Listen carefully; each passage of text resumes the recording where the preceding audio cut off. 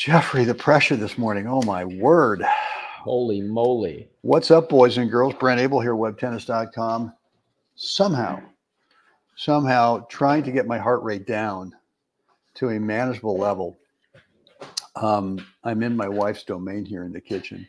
And she's got some business she's working. She's got some, those orders are coming in, those pie baking orders. Yeah. And I'm risking my life by being in her domain here where there's a lot of equipment flying around, Yeah, and there's, the dogs are in the corner, they're trembling. Like they're going, oh my God, I don't want to, please don't let me go in the kitchen. Yeah. She's over there laughing. Yeah. You think that's funny, but it's right. Man bludgeoned to death at Mission Hills with a whisk. That's right. Well, it's like my game. It's like my singles game, death by paper cut. Anyway, so what's going on out there today, everybody? Hope you guys are having a great start to a day. Man, we got a good one here brewing in the desert. This week we're getting up into the high 80s, Jeff. Ooh. Hey, Ken, thank you. Watch what you're saying. You're live. That's right.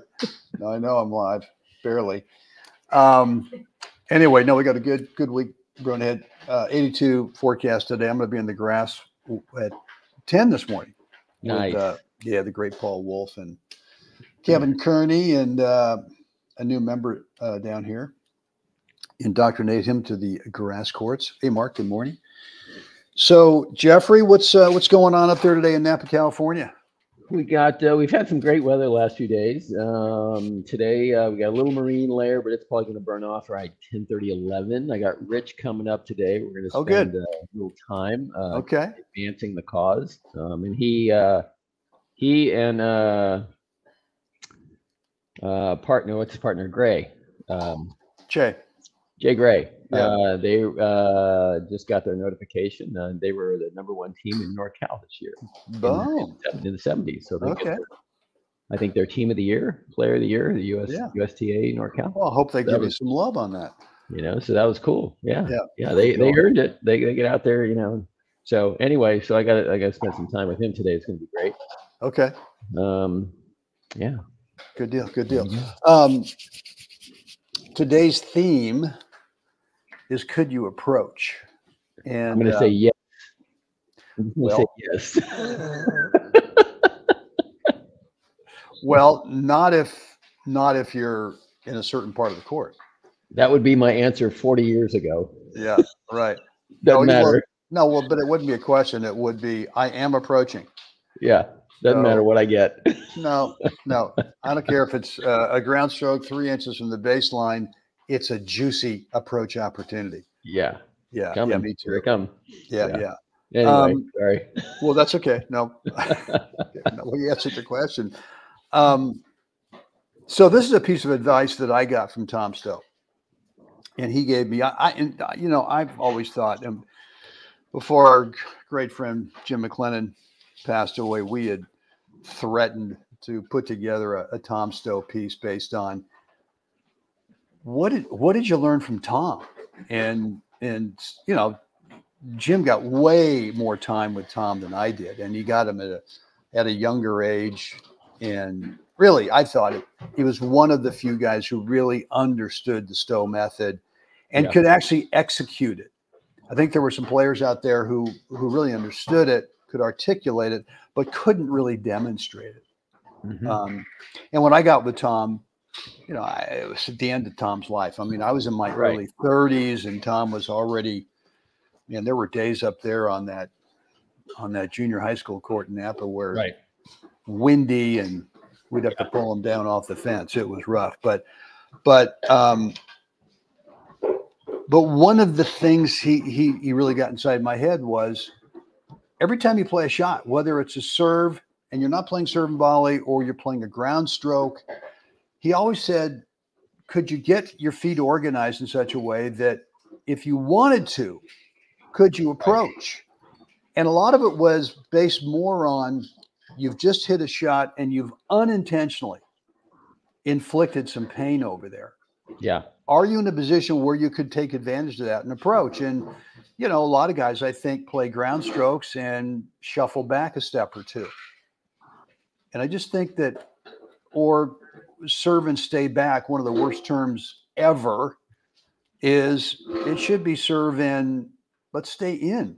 Not serve volley, but let's stay in. And we've talked about this a lot. So it's kind of what today's theme is could you approach? And I just, this point to me illustrates it, where on a serve, I've just felt like maybe I've inflicted a little more pain than what I intended to do. Guys, look, before we get into the full point today, let me just back up a hair here. Every afternoon, I've got something for you, the Tennis Mindset Project, Little Tough Love. If it's live, I go live at 2:30. It's a pre-record. I generally get it up there at 2 in the afternoon, but there will be something up there for you every afternoon. And it's short. It's generally 10 minutes max. And we just kind of work on one part of the little noggin in terms of how that can enhance your ability as a player. And one of the things is that if you've not picked up my complimentary, the 80-20 reality video course, you got to do it. Go on over to webtennis.com, drop in a first name and email address, and you'll get access to that free video course. It's about 20 minutes long, and it really helps you get organized with the 80-20. 80% of the time on the court during a match is not playing points. It's spent between points and on side change. Nail that, and guess what happens? You tend to play at the top of your skill level way more often than if you're just unorganized in that between points time. So, Jeffrey, let's take a look at this. Yeah. Could you approach with a big fat question mark? And this is instant realization. I've actually stretched the guy out more than what I intended. And from here, it's just, all right.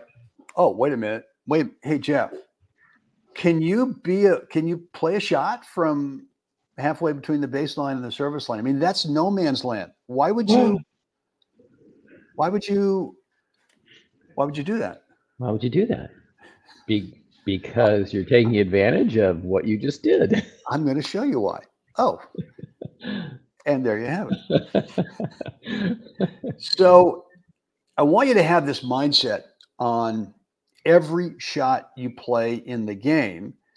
If you're not going to play serve and volley, or if you're not going to chip in charge, or if you're not going to play a real 100%, I'm approaching, as opposed to, well, I'm going to play a shot and maybe I'll approach.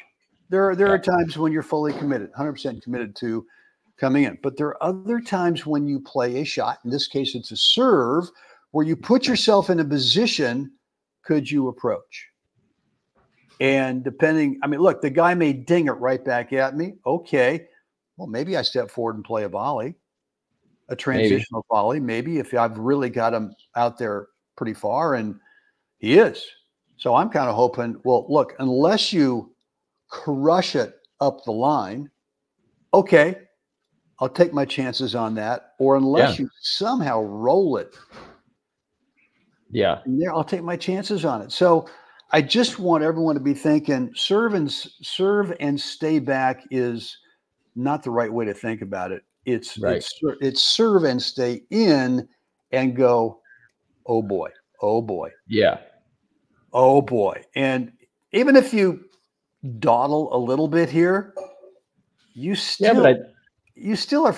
I'm still thinking I'm going to just play it the open court, and I'm going to make me pass. He's going to make him pass me again. I mean, I love the fact that it was, you kind of shorted the court, but middle of the ad court, there was no chance of the ball being called out. You didn't overcook it. You didn't. I mean, that's just a standard, kind of shorten the court a little bit, chip. I like the fact that you were just looking, and if the guy floats it a little bit, you step in, take it out of the air, and do the same thing. Exactly. That's the same. No matter where you get the ball, you're going to lay it in there where you put it. And I think that's, we've talked about this, over and over and over the years. And that is that players make a huge mistake by not being aware of the damage they've inflicted or the damage they have not inflicted. They're like, you got to know how much pain you have or have not inflicted, and it's a skill set. You got to, you got to know what you've done in order to, where should I go stand next, right? That, that same mantra of, where do I want the ball to land over there? Where should I go stand next? Well, where should I go stand next? There's a variable there. Did the ball land where you wanted it to? Is it carrying the weight of what your intention was? And then you have to read that. You have to know what's going on to understand the subtle adjustment of where I should stand next. Yeah, and it's critical that you see that. And like, I don't know what else is going on in this match that you felt like, maybe the guy hasn't been doing that much damage on your serve, right? Maybe he's been laying the ball in there, kind of, it's been landing just past the service line without a lot of meat on it. And you felt like, what? I'm perfectly comfortable standing right here, right now. Yeah. Well, look, I think the other thing that you need to consider is, how is your opponent handling this shot in terms of their court position? So if they're going to continue to slide to their right and not take it earlier, then that's part of the equation for me of going, let's see what I got. Okay, I've got him out there. Now out of my peripheral, because I'm looking at the ball, out of my peripheral, I see he's not going to take it earlier, which means that, wow, I mean, again, it's a calculated guess that, and I can't do anything about the fact if he dings this thing up the line, dude, let's go on the tour. I'll be happy to manage you on the tour. But assuming that's not going to happen, then, and look, I would have preferred if he'd actually hit the ball deeper than just because what's going on. And by the way, this is match point last year of the indoors. Nice. And so I'm Houston. This is in Houston, and I'm just thinking, God dang it, ball, get to me. Right? Get to me. I don't care if it's a half volley. I just want to shove it over there. And look, could you approach? Let's just stay on this theme. And the answer is right here, I don't know. But I'm going to put myself in the position, I don't know. Yes, I could. Yes, I could. Yeah. So I don't know. And that's the micro adjustment of reading your own ball, understanding what you've done to the ball. Yeah. And then making that, again, that the first adjustment is I'm gonna hit the serve and I'm gonna cheat the court by a couple feet. I'm gonna hang out inside the baseline by a couple feet. The next adjustment is, oh, look what I did. Yeah. I think I'll cheat. I think I'll take a little bit more real estate and see how this turns out. You see how this turns out. So, the drill that we've done, and that is, when you're just rallying, warming up, rallying, and do this, in practice sets and do it when you're, just warming up. And that is the ball player practice routine, where the incoming ball, you're focused on the incoming ball. You you watch it all the way to impact. And then as the ball leaves your strings, you're tracking your ball. The flight pattern of your ball. So then move your eyes then to the player and watch the player and start to learn the nuance of, oh, look, his racket's actually starting to fan as he goes to his backhand side. I know he's not going to top it. I know, the arm is starting to extend. Okay, he's reaching. Okay, I can probably cheat my position here a little bit. So it's a great little drill to understand the nuance of it. And then you do it naturally. You understand that you don't need to watch the player that closely. You're going to pick up the signals, as you get better at the skill. Hey, one thing we've talked a lot about, I just thought that I'll throw this in there as a little bonus today. If you learn to play an underspin backhand, if you learn the three basics, which I think are racket prep position, more of a linear swing path, and what's your body alignment through contact. So you finish forward and don't go left to right if you're a right-handed player. But guess what? If you've got this shot, if you've got an underspin backhand, the basics, and I'm talking about a ground stroke, you now have an underspin backhand approach. Yep. You now have a volley, a backhand volley. You now have an underspin backhand drop shot. You now have, well, this is an approach, but you could play an approach. I mean, what is it, like 5 or 6 or 7 different shots that you've added to your toolbox by just working and perfecting, perfecting, wrong word, but let's just say mastering the 3 basic fundamentals of an underspin backhand. And if you're continuing to think out there, my God, I need to have a big top or groundy, there's one shot you've got out of that. Yeah. You've got one shot, and that's it. I mean, yes, can you approach with a topspin backhand? On certain balls you can, but you better not top it too much because it's going to sit up. Yeah. Right? Can you play a topspin backhand volley? Jeff, tell me yes or no. It's rarely seen. Okay. You know, it's a little bit like Bigfoot. Okay. All right. How about an underspin backhand lob? Is that a possibility? Underspin backhand lob. Well, yeah, that seems. I'll answer it for you. I'll answer it for you. Yes, with an exclamation point. So, look, guys. Just again, a bonus little thing. There are certain fundamentals, there are certain basics in the game that when we use them, learn them, use them, it kind of solves other problems. Yeah. So, all right, good stuff. And look, guys, hope you liked today's episode of What's the Right Shot. Please like, subscribe to the channel, hit that notification bell. And look, I do offer some one-on-one coaching. I know, shocking. I know. I'm just not all What's the Right Shot. I'm not all in the afternoon thing. I'm not on the grass court all day long. Okay. I'm not in the gym all day long. I've actually. Hey, Brent, how do I sign up? Oh, boy. Well, I think it's Pony Express. There are ways to do it. The way to start the conversation, if you want some one-on-one help, either on the court or video conference stuff, we do some video analysis, is shoot me an email, Brent@WebTennis.com. What we'll do is to start the conversation, we'll get on a free 15-minute video conference call. You describe where your game's at, where you want to take it, and I'm going to do as big a selling job as possible in terms of how I can help you bridge the gap between those two places. Yeah. And then you can decide right then and there, wow, this is a good fit, or don't think you can help me. So, and or email the great Jeff Jacklich up there in Napa, California, jeff@jacklich365.com.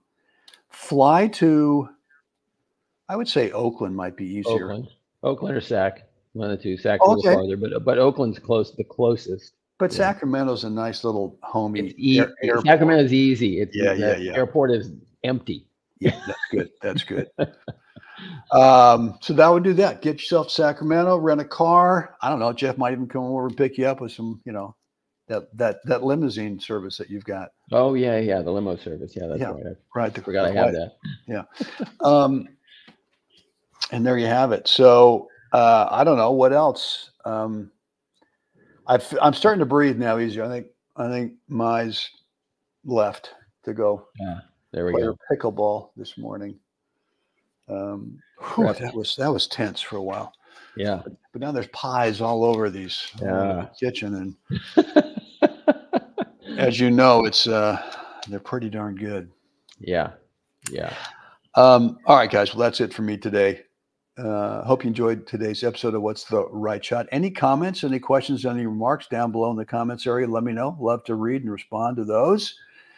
Or if you want to keep the conversation private, Brent@WebTennis.com. Jeff, thanks for hanging out with us again today. Really appreciate it. That's great stuff. Guys, as always, it's time to get out there. Let's help someone else have a spectacular day. Jeffrey, everybody else, see you again next time. See ya.